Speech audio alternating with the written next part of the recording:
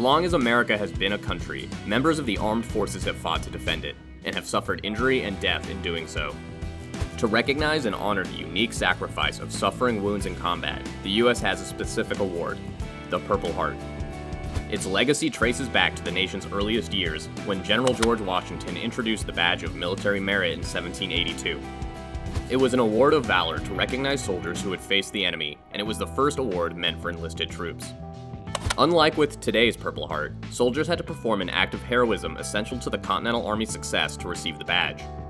The first recipient of the badge of military merit was Sergeant Elijah Churchill on May 3, 1783. In 1781, Churchill led successful attacks on a supply depot and then a raid against Fort Slongo, in which Churchill was wounded. Churchill was presented with a purple heart-shaped badge with the word merit embroidered on it. After the Revolution, the award quietly went away. It was revived as the Purple Heart in 1932 thanks to General Douglas MacArthur.